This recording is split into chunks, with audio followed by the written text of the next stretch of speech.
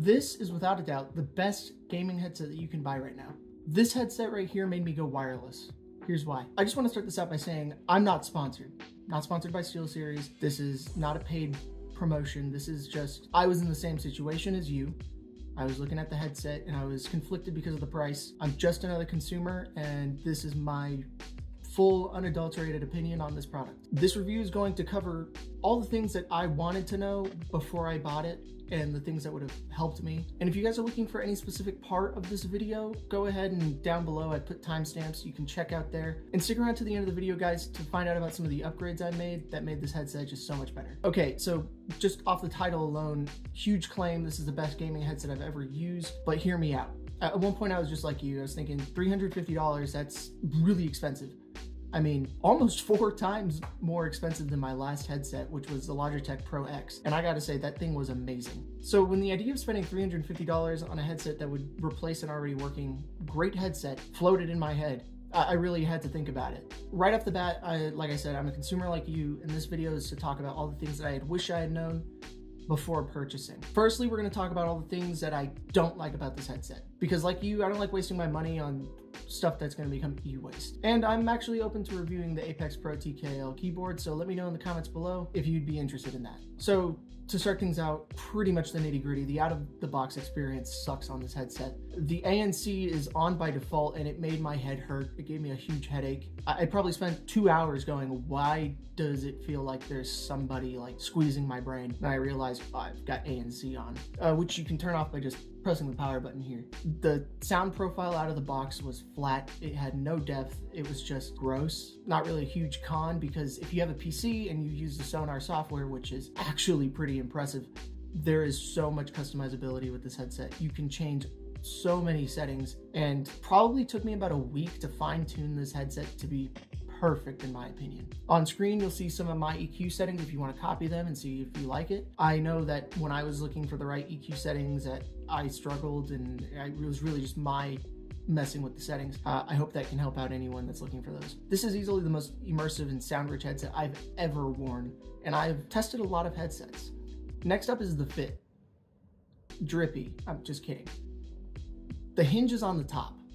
As you can see, the back of this, the hinge is on the top and in the back. Not terrible, but here's the issue with that. Because it's a single point hinge, the question of I feel like it's just one failure point rather than 2. I'm not an engineer, so I can't say what it is. However, when you put it on, the headset has a tendency to go right into that single point, meaning that down here under my ears, there's no seal until I readjust. Tiny pet peeve, but that's small. Let's throw it to the side. Next up, the keen-eyed among you might notice that these ear cups are not OEM. These are Wicked cushions. I'm not sponsored by them. My friend is. Down below you can see his review of them. Read, you're welcome for the free advertising. It's not free, PayPal me 50 bucks now. I'm wearing the cooling gel ones, and by far they've changed how this headset is at all. It's one of the upgrades that I was talking about a little bit ago. I'm gonna do a full video on the other upgrade that I think just took this headset to an 11. So without these headphone ear cups, the padding is lacking. There's just not enough space between your ear and the driver. It's just, it gets uncomfortable, it gets hot, and it feels like, and your ear gets fatigued from just constantly touching the plastic on the inside. These are kind of a need. Like, I'd say that if you buy the headset, definitely get them. Get the extra padding, because without it, it's just, not everyone has the issue, but I know a lot of people do. Here's kind of a middle ground. It's not a bad thing, it's not a good thing. It's got a sturdy build and sturdy construction, but it's mainly plastic, and I can almost guarantee that's to keep down on weight, because this is a light headset for wireless. There are some times that plastic creaks. I don't like it when plastic creaks. A tiny complaint. Not a big deal. It's still high quality plastic. I don't think this headset's breaking anytime soon, and I've put it through the ringer. Now, those are my main concerns and my main issues that I wish I had known before buying the headset. I know, long list. It's terrible. Now, I could go on at length about the pros, but I won't. I know you've watched countless reviews talking about every detail about this headset. Here are the important things that I would have liked to know or hear about before buying it. These are just really good things, and I feel like not enough people talk about the good about this headset. The audio quality, we've kind of touched on this already. Insane. Audio quality is amazing. You can customize it to your heart's content. I've got profiles for listening to music or gaming or working. It's great. I love it. no complaints here. A and C, we talked about it a little bit. The software is intuitive. I've had some complaints about the software, but they're tiny bugs that have gone away. Next up is the convenience of this headset. So something that was kind of touched on in a few reviews that I saw, but never actually like gone in depth about, was the ability to connect to my PC and my phone. You ever have a friend that's just sitting there scrolling through YouTube Shorts or TikTok, just blasting it right through the mic? Now, if you are that friend, all your friends hate you. But if you aren't that friend, all your friends hate you.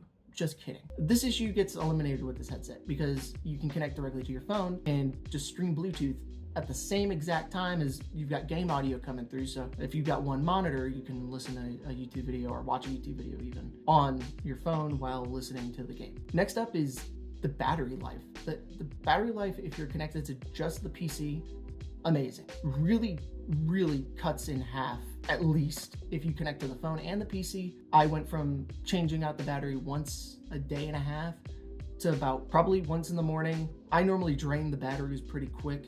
Not to mention just how fast you can change out the batteries. So as long as you take out the battery and put the new one in within 8 seconds, the headset will auto restart and connect back, and I'd say it's probably about 6 seconds. I've done it a couple times mid-game, which if you do want to find out what mods I've done to make this headset better, go check out the other video that I'm making, or subscribe if it's not already up. Should be linked in the top comment. And the range of this thing is insane. You might be thinking, oh, okay, what? I can go to the bathroom wearing the headset. Not only can you go to the bathroom wearing the headset, I have been 2 floors up and 100 feet across in the same house, still connected just fine. And that's on speed mode.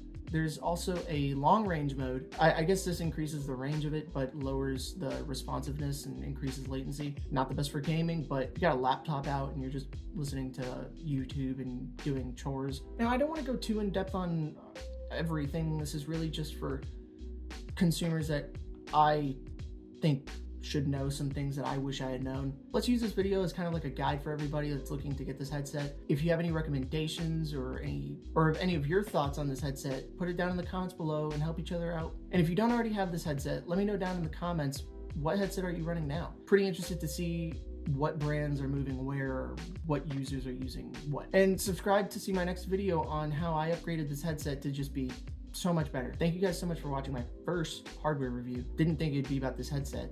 Honestly, I think it'd be about a Pixel Watch or something. Yeah, if you guys like this content, please drop a like and subscribe. Use code MISS for G Fuel, all that stuff. All my links are down below. I'd really appreciate if you check them out. Thank you so much for watching. Peace out.